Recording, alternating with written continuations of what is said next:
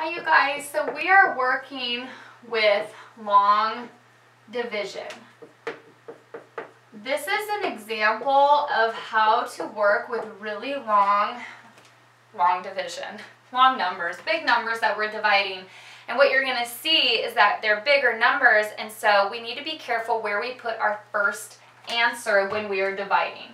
So make sure you write your steps. Does McDonald's sell burgers regularly? Okay, and then we're going to go ahead and go through the steps and do an example.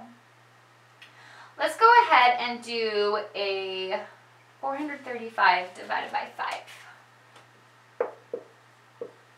So this, if you're following along in McGraw-Hill, we are still in chapter 3. This is lesson 9. It's called Place the First Digit because where do we put that first digit in our answer?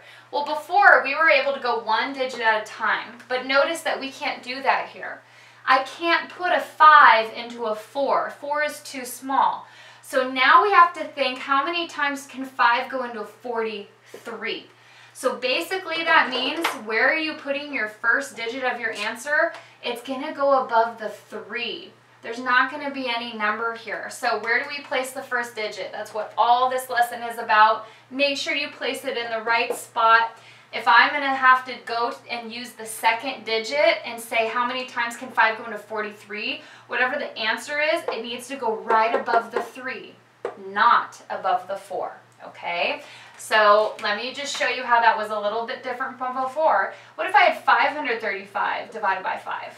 Well, 5 can go into 5, that first digit, it can go in once. So we put the 1 right above the 5. But in this case, 5 cannot go into the first digit, so we have to bring it over and include it in this second digit and place it right there. So be very careful in this lesson about where you place that first digit. It's got to go above the right number. So let's go ahead and solve, okay? So 5 and 43, that doesn't sound like a fact, family, but I need to see how many times it can go in. Well, I know that 5 times 7 is 35, which is close, but I need to keep going. 5 times 8 is 40. We're getting closer. 5 times 9 is 45. Oh, 45 is too high. So the most it can go in is 8 times. So place your 8. And where am I placing it? Above the 3. That kind of looks like an 18, so let me erase that. Where did I put my first digit? Where did I put my first division answer? Because we're in step 1. I put it above the 3. Most important part of this lesson. And now we follow the steps. Now we multiply. 8 times 5 is 40.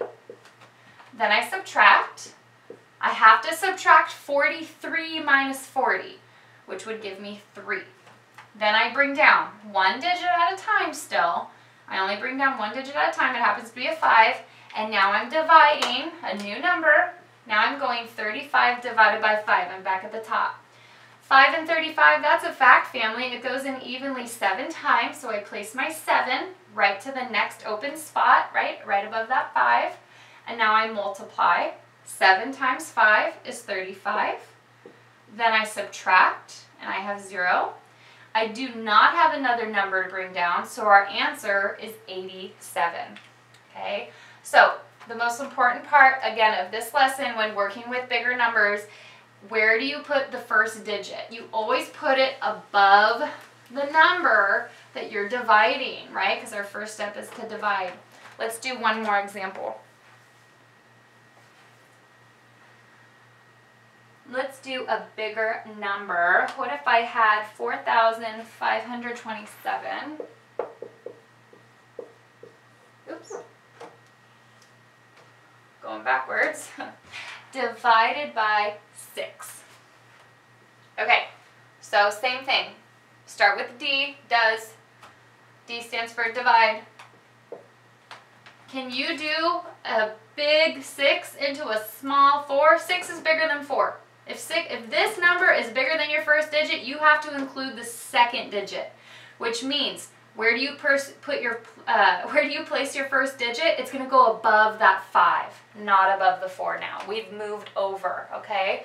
So 6 into 45. Well, let's see. 6 times 5 is 30. That's still really low. 6 times 6 is 36. I can probably keep going. 6 times 7 is 42. Oh my gosh, I'm super close, but always keep going until you go above 45. 6 times 8 is 48. 48 is way too high. So the most it can fit is 7 times. Where do I put the 7?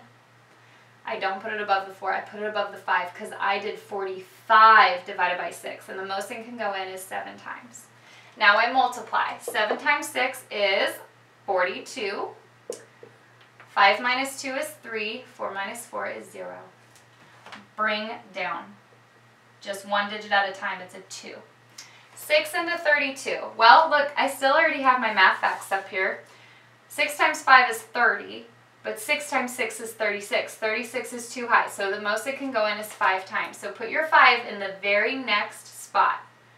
5 times 6 is 30. Then you subtract and you get 2. Then you have another number to bring down. It happens to be a 7. Okay, 6 into 27. Well, 6 times 5 is 30, so that's too high. I need to go back down. 6 times 4 is 24.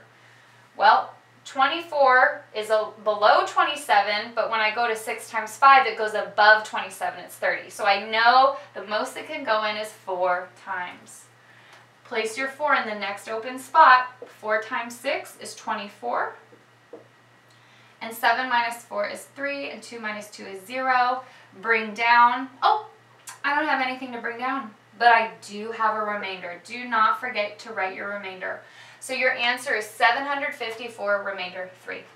Okay, you guys, I hope you enjoy those examples. Don't forget your steps and be very careful where you put that very first digit when you are dividing.